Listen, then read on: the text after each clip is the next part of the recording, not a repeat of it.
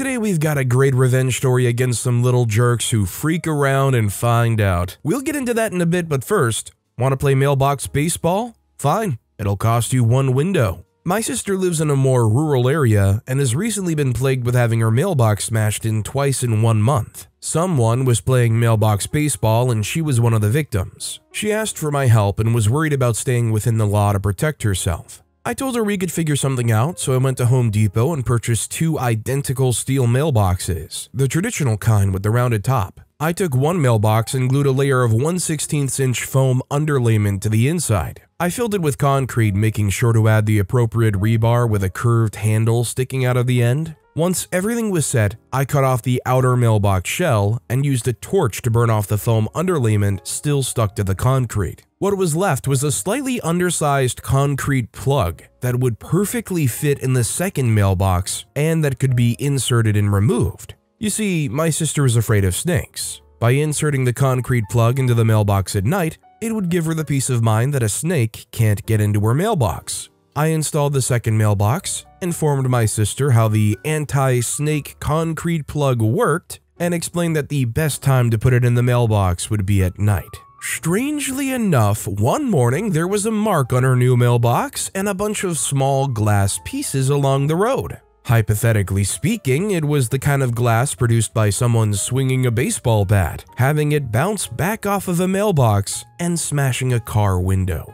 On a positive note, her mailbox has remained snake-free. I love the plausible deniability reeking off of this post. A lot of places actually have regulations or laws that you can't reinforce your mailbox like that, mostly because if somebody does lose control, or let's say somebody's brakes go out and somebody swerves, it's dangerous for them to drive headfirst into a reinforced concrete mailbox. But I swear, officer, it was just an anti-snake concrete plug. Also, hi, I'm Steven, and if you guys enjoy awesome stories of revenge, it would be amazing if you left a like or left a review if you're listening to my podcast. That said, our next story is, I fought a petty territorial war over an empty flight seat and won. I boarded my 14-hour flight from LA to Shanghai and settled down in 62H. There were 4 seats in the middle of the plane, 62E, F, G, H. My 62H is the aisle seat on the right. On my left in 62E and F sat a mother in her 50s and a son, college age. Between me and the mother, there was 62G, empty. As boarding's coming to an end in rare chirpy mood, I leaned over and said to the woman, "Hope the person doesn't come so we both have more elbow room." No response while she fluffed the synthetic little pillow in the empty seat. I didn't think much of it. As soon as boarding is complete was announced, to my surprise, the woman moved to the empty seat next to me, effectively moving the elbow room from between us to between her and her son.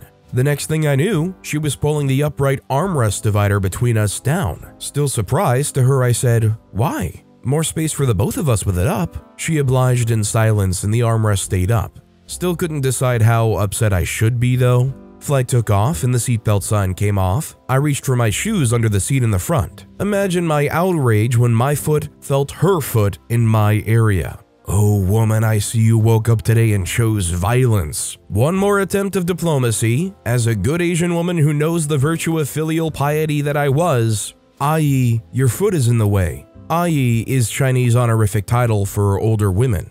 My underlying message was, "Aren't you ashamed for behaving the way you do as an elder?" She pretended she didn't hear me. This is war. Next, I did what any red-blooded American would do. I complained to multiple flight attendants. One went to talk to her while I waited from not too far away. With that woman sitting steadily in that seat, I knew no justice was upheld. Flight attendant reported back apologetically, "The passenger said she has to sit there because there's something on her rear end."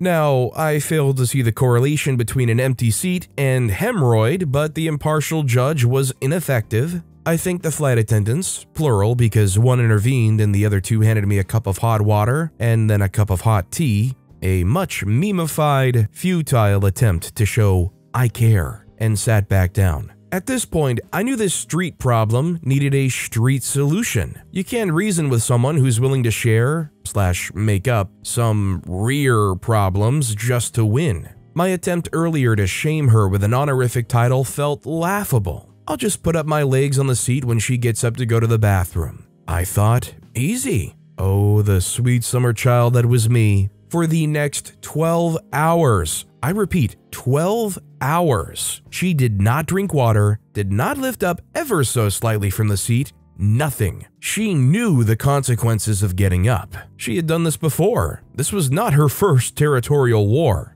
I should add that she sounded perfectly normal talking to her son, a caring and pleasant mother. Early on, I heard the son say, "Mom, why don't you move back over?" And she went, "Nah, don't worry about it." Chirpy, like my mood, before she ruined it. I tried everything to tempt her to. I got up to use the restroom liberally. Look at this freedom that you could have. With the 2 cups I got from those flight attendants, I transferred water from one to the other. Listen to this trickling water sound. While she was sound asleep, I turned on my overhead light. The bright beam just so happened to be slightly off-centered to her side. Waking her up felt good, but seriously, what was her bladder made of? Whatever it's made of wasn't turbulence-proof. After 15 minutes of genuinely terrifying turbulence, which probably led to a much-needed reassessment about her life choices, she got up and headed to the restroom when the plane steadied. I put my legs across the newly freed seat. The son watched me from the other end of the row, next to a seat full of little pillows, blankets, and other accessories they got to accumulate.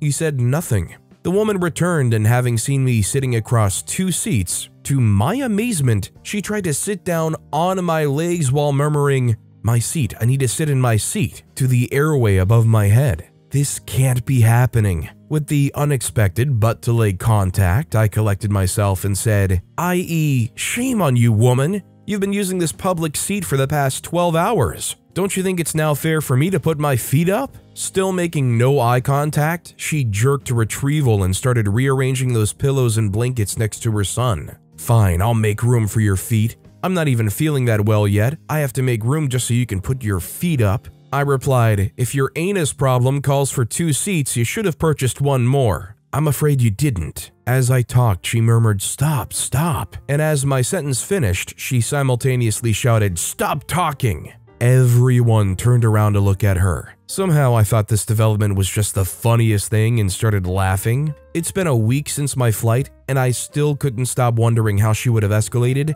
had I kept talking. With my legs up on 62G, I had the best 2-hour nap of my life. I never saw them again after the flight. I think OP definitely went about this the wrong way for far too long. The way you really get them to give in to your demands is as soon as you hear that they have a butt problem, you start being a little too vocal about it. "Okay, flight attendant, thank you so much. I understand that she has a butt problem. That's why she has to sit in the second empty seat and not the first one. I hope her butt problem gets better in the second empty seat. Just, mortify her." Our next story is, don't screw over my elderly parents. Back in 2004, I came home from college to find my parents' driveway ripped up and unusable. My mom was in tears because the contractor had just informed her that the price of the project had gone up to double the original quote. Gave no reason to why it would now cost double. My parents were teachers in a crappy city in a poor state, so they didn't make a lot of money. It was through careful investments and savings that they moved to upper middle class. My parents lived in a nice neighborhood in this crappy city and worked hard their whole lives and took pride in their home. It wasn't an extravagant house by any means. It was a tri-level 70s Brady Bunch house in a city of 1-story adobe houses, never renovated, but well built and well maintained the 30 years they lived there. Contractors would often assume my parents were rich and try to squeeze them for money. So this is something we unfortunately have been dealing with my entire life. When this all happened, they were retired and on a fixed income, so projects like this were thought out and prepped for carefully. My mom was beside herself with stress about the whole situation, but managed to keep it from me when I called every Sunday. So imagine how mad I was to learn about this situation. This particular contractor went out of his way to make the driveway a disaster area, and my 70-year-old parents with mobility issues had literally been prisoners in their home for 2 weeks, unable to get through the construction zone. The contractor had stopped all work until the full payment was made. My parents had already paid half of the first quote. He had drug out a straightforward job by only having 1 or 2 workers show up whenever they felt like it, work an hour, and then leave. I had no idea while I was at school that this project had been going on for over a month. That semester at school, I had taken a legal class for my area of study and had just written a paper on contract law. Within an hour of me getting home, I had the contractor on the phone. To this day, I don't know what came over me. It was like I was possessed by a ghost of a prosecuting legal shark. I insinuated, but never specifically said that I was their lawyer. I threw out legal terms and accused them of being in breach of their bid and a legally binding contract which, fortunately, had some language meant to cover their butts, pointed to all the areas where they had violated their agreement and the obvious intentions to screw my parents. I had the contractor stuttering and stammering and promising to make the job a priority. When I got off the phone, both my parents were staring at me in shock and made the statement I made earlier that it was like I was possessed. Victory was won when the next morning at 6 a.m., a full crew of at least 5 guys, plus contractor, came and finished the job in 3 hours. Contractor never asked for the revised price, and not even the second half of the first price. He just did the job and left. Didn't leave an invoice or address to send payment. Of course, mom being mom tried to get in touch with him to make the second half of the payment, and he got so freaked out that she was going to sue him, he dropped off a check for $1,000 from accounting errors and apologized profusely. Plus, he left all the extra supplies that he over-purchased and had billed my parents for. It was enough that the following year, when my father had to go from walker to wheelchair, we had enough concrete and supplies to build a ramp.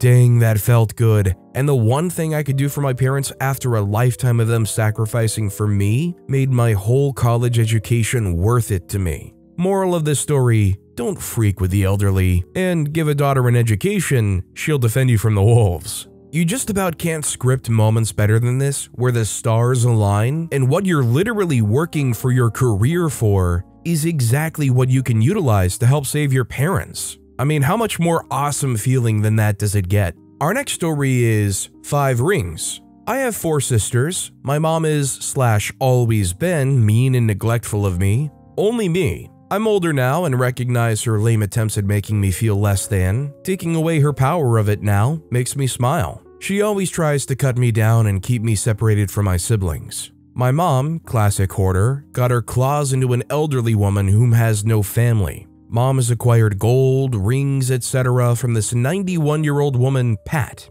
Pat had 5 heirloom rings. She wanted my mom, Debbie, to give one to each of us girls since she has no family to pass things on to. There was a plan to hand out the rings to us when we were all together. Super Bowl, one of my sisters couldn't make it, so the rings weren't handed out since we weren't all there. 2 weeks later, a brunch is planned for a day that I'm slammed. I have 4 kids to take to 2 separate softball practices. I coach. There's no way I can make this brunch and get 4 kids to practice by 10:30. They all still go to brunch. Later in our group chat, I see my mom post Pat's contact card and tell everyone to mail a thank you letter to Pat. I wrote, "Thank you for what?" and Assist writes back, "The rings." I ask why they were given out when I wasn't there. My mom hates when I show people how she treats me instead of just saying quiet. Mom responds, "You should have been there." When my mom gets busted doing shady stuff to me, she never wants anyone to know, so she will always private message me and try to get me off the chat so she can bully me. Debbie wants to appear one way to groups and people, so responds to me individually so she can be mean with no one seeing it. Sure enough, I get an instant message off the thread, Debbie asking if I'm home so she can drop off whatever ring is left. Ha! No thanks, Blackheart. I'm good. Having the contact card that Debbie posted, I pick up my phone and call Pat and explain who I am. She knows I'm one of Debbie's kids, as my mom will always talk about her 6 kids, but people outside of my siblings don't know how I'm treated by Debbie. Pat and I chat for a while, and she's a lovely, old, lonely Southern woman. I tell her thank you for giving all my sisters rings, that it was very sweet. She said she was so happy to give them to us as she has no one and is getting very old. She asked about my ring, which one I chose. Here's where I told Pat everything. That I didn't get a ring, that my mom is terrible to me both growing up and now. I wanted Pat to know the truth for the next time Debbie calls her trying to act like a saint. Pat says she hopes she can be there for me to atone for my mother's shortcomings. I tell Pat that I'm not only okay and perfectly happy, but a minimalist and don't want anything. The only thing I wanted was to talk and say thank you. I felt so good talking to her. I jumped right back into the group chat and told everyone that I'd just gotten off the phone with Pat. You can bet the farm that Debbie's blood went cold reading that I, the mistake child, had called Pat. Debbie, rattled I'm sure, wrote back quickly in the group chat saying, maybe you should wait to call until you have something to say. Like, wait to call her until after I have a ring to thank her for? All I responded in the group chat was, already called, thanks, heart emoji. Honestly, I feel like OP should have kept digging into it. Oh, I had a nice long talk with her mom, don't you worry. Oh, I thanked her for all she did. We even had a nice long talk about you. Heart emoji. Our next story is, you want my work? Have fun. A few years ago, I worked for a firm that consulted for small businesses. Not long after I joined, the firm was acquired and the new company did some crappy things to force my boss out against her will. We will call her X. She was quickly picked up by a rival firm and subsequently began a personal vendetta to ruin us. I didn't think much of it at first, but it escalated to the point that everyone at the office knew X's name and what she was trying to do. A couple of years after X left, a new board member, we'll call him Y, came into a company I was assigned to. Y repeatedly found non-existent problems, made me put together documents that he never looked at, and constantly complained about how I was doing a terrible job. Luckily, my manager knew my work was fine and had my back, but it was cutting into my time and energy to accommodate Y. This went on for months. Finally, Y convinced the other board members of my incompetence, and they voted to fire us. Then they signed a contract with X's firm. By then, I'd heard whispers through the grapevine that Y was friendly with X and wanted the company to switch to her new firm to get us to lose business. I was ticked. Y complained about my work for months and he wasn't quiet about it. He made it seem like it was my fault. I put so many extra hours into that stupid company trying to appease him, and it turned out it didn't even matter because he and X were out to get us. I was told to prepare my files for transfer to X's firm. Oh, I'll prepare them all right. Most of my work was in Excel. I couldn't touch the important info, but I had lots of things working behind the scenes. Formulas that updated info across multiple pages, automatic calculations, meticulous double checking, all sorts of little tricks to make my work easier. Almost 2 years of continuous trial and error and adjustments. I deleted all of it. Whoever got the document had to manage almost 40 pages of numbers and legalese line by line. I'm sure they'll have their own system to smooth the process eventually, but it was undoubtedly massively inconvenient and time-consuming for whoever had to set all that up. Petty? Probably. Satisfying? Absolutely. This is the kind of thing that I would look for automation to screw up. Look and see if there's a way that I can get like a macro that'll just change everything, screw it all up, make it just eye-bleedingly unreadable. And then you export it and save it as like a BMP file, not even like a JPEG. Enjoy your red text, yellow highlighted 10-point font BMP nightmare reference. Our next story is Loudon Hotel. Enjoy the alarm. Wife and I flew out early this morning from neighboring city, so we got a hotel room at a major chain. The room was okay, but when we turned out the lights to go to bed early, you could see light creeping under the adjoining door. No problem, I can close my eyes. However, the people in that room decided to go full George Costanza from 9 to 12. At 12, I called the desk, and when I mentioned the room number, he asked, "Are they still making noise?" So others must have heard as well. We had the last room on the hall, and the rage room was second from the end. I set the bedside alarm as we were leaving. 10 minutes later, they should have had an early wake-up. Now the problem here is when the George Costanza room calls and complains about the alarm blaring for Lord knows how long, they're gonna be able to tell that's unoccupied, go right in and fix the problem for them, rather than not address it for everybody else. I mean, they're really there like, are they still making noise? You mean I'm not the first person to complain and you still haven't done something? Our next story is Petty Little Driving Incident. A couple nights ago, I was getting home late from work and decided to stop by a McDonald's by my house. There was some construction on one of the main roads and the lanes went from 2 to 1 with cones blocking it off. Some jerk decided he absolutely needed to be in front of me and almost hit my car just to cut me off. I honked at him and he hit the brakes and started to block traffic while flipping me off. No idea what his problem was, as I didn't have any interaction with him prior to this. Well, I have custom LEDs in the grille of my truck that had been installed by someone else before I bought it. I turned on my brights and then the LEDs, which hit his back windshield perfectly. He started to move forward, so I shut them off, but he was moving at a snail's pace, brake checking and swerved towards me every time I tried to pass. So, I turned all my lights back on and made sure to stay the perfect distance behind him to ensure maximum annoyance. We were on a one-way, so there was no oncoming traffic, and since he stopped, there wasn't anyone else in front of him, only he was getting it. Guess where he was headed? The same exact McDonald's that I was going to. I pulled in right after and shined my lights all the way through the drive-thru. We were the only ones there, and I turned my lights off before facing traffic coming out of the drive-thru. After he got his food, he waited for me and started trying to follow me with his brights, but he gave up after a couple of minutes when he realized he wasn't making a difference. It was especially satisfying that literally no one but him was getting flashed. Just about anybody who hears the description of OP's truck immediately jumps to,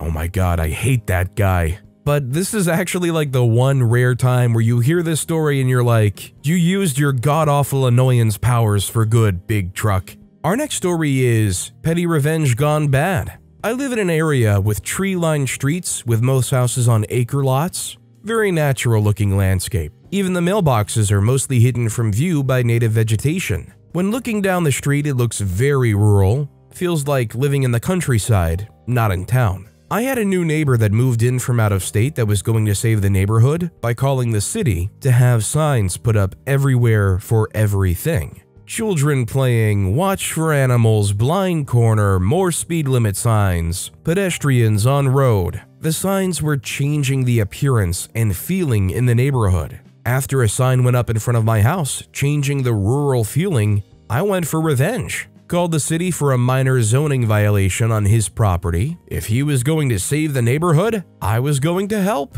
Petty revenge felt good. A week after I notified the city of violation, he suddenly dies. Now his wife has to deal with the violation and his funeral, plus all the unpleasant things of dealing with loss of lifelong partner. I feel like a jerk. Petty revenge sucks. I mean, it was a good petty revenge right up until the point where it fell on somebody that wasn't the intended target. In that situation, I understand why OP feels the way they do, but the important thing to focus on is you never intended for that guy to die, unless you did, and this is all a pretty good cover-up.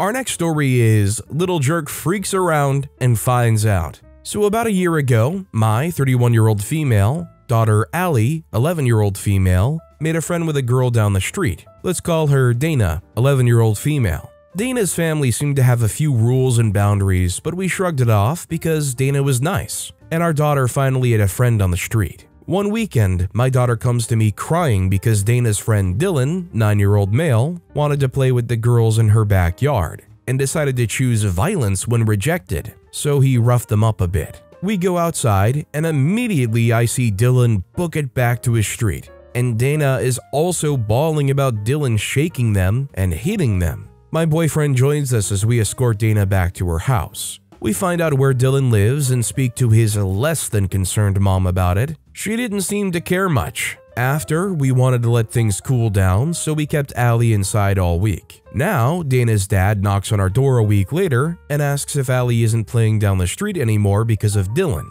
and then promises the girls will be safe and Dylan is no longer allowed to play at their house. So the next day, we let her go over to Dana's house, but she comes home early and says Dana's mom said they had to play with Dylan or Allie could go home. We did message Dana's dad and ask why he went back on his word, and he just said he told Dylan to be a good boy and he could play with them. So we decided to no longer let Allie play at Dana's house anymore. As the months go by, more kids move into the neighborhood and they soon make a little kid gang with Dana and Dylan as their leader. They ride in front of cars, peeing in yards, throwing things from their bikes, trespassing multiple neighbors' property, running around in the pouring rain and getting in front of cars. Dylan would mouth, "Freak you," and flip me off as I drove by. We did our best to ignore them. More recently, they've been hanging out at a seemingly empty house a few houses away from ours. The owner travels a lot and lives in a trailer on the side of their house. We have warned them a few times to stay off their yard. A few days ago, I was leaving to the grocery store, so I had to drive by kids at the house on the corner. I was trying my best to ignore them until I saw Dylan run up to their door and run back and gives me the most petty, smug grin I've ever seen, like he's daring me to do something. So I roll my window down and tell them they need to leave the house. They all scatter, Dylan first, but Dana is the last. I tell her that she needs to leave too. She says, "But," then just leaves like she wanted to argue that no one lived there, so why does it matter? Yesterday, the group of kids goes to the house on the corner, and they all go out throwing rocks and sticks at the windows. My boyfriend called the non-emergency police number, and apparently someone else had already called the cops on them, and the cops told the kids to leave, but the troublemakers, Dylan and his friends, stuck around despite the cops telling them to leave. So the cops drive up the street from both directions to trap them and tell Dylan and his juvie friends they're taking them all home in the back of their cop car and talking to their parents. I wish I could have returned the smug look on Dylan's face as the cop car pulled away. Hopefully, they'll stay on their side of the street from now on, and hopefully Dylan will be grounded for a while. Honestly, considering the reaction of Dylan's parents when OP went over there in the first place, I don't really have much confidence that Dylan's actually going to learn from this experience. They don't have any form of responsible learning at home, it sounds like, or at least not a healthy kind. But with that being said, that's all the time we have for today. Now, if you want to hear another awesome revenge story, check out that video on the left. Or if you missed my latest video, check out that video on the right. That said, I'll see you all next time with some more stories.